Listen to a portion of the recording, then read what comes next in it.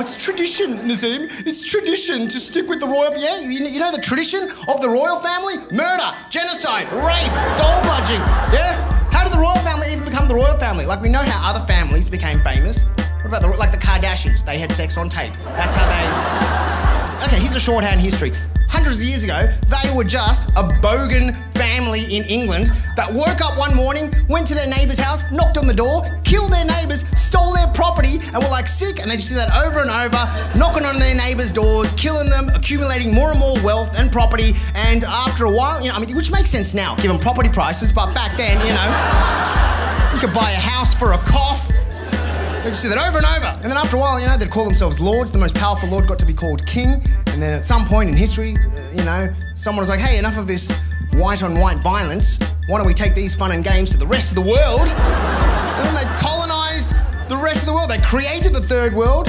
The third world wasn't just inherently poor. The British are largely to blame. They destroyed people and countries. They went everywhere. North and South America, Central America, Australia. They enslaved Aboriginal people. New Zealand. They just rocked up. Africa, Sri Lanka. We were colonised by the British.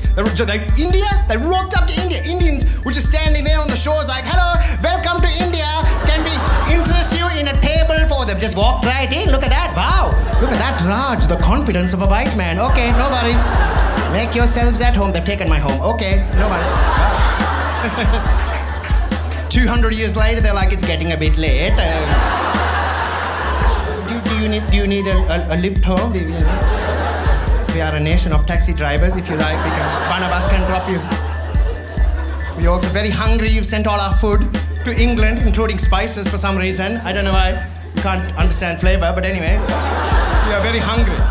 And the British were like, no, don't worry, we're leaving. We're just going to cut your country in half. And they did. They cut the country in half, killed 1.5 million people immediately from starvation. 15 million people were displaced. That whole region has been warring for decades since. They drained $40 trillion out of India, making it now impossible for them to ever come out of poverty. And they just left, took everything, took the best shit. Indians were just standing there like, okay, thank you very much for coming.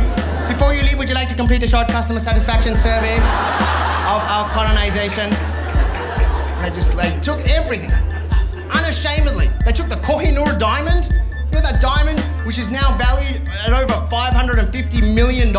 They stole it on their way out, and it's on one of the royal family's crowns. The Queen often wore it on her head. She did the Christmas message wearing it. Everyone be nice to each other, look after each other, be kind to each other. And Indians would just be looking at that like, give us back that fucking rock, bitch.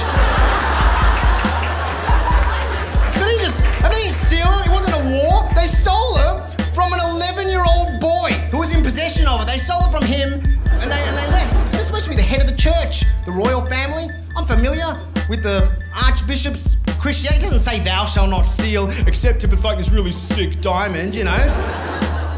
According to, the Queen and King's Archbishop, the only thing you're supposed to steal from a child is his virginity, according to...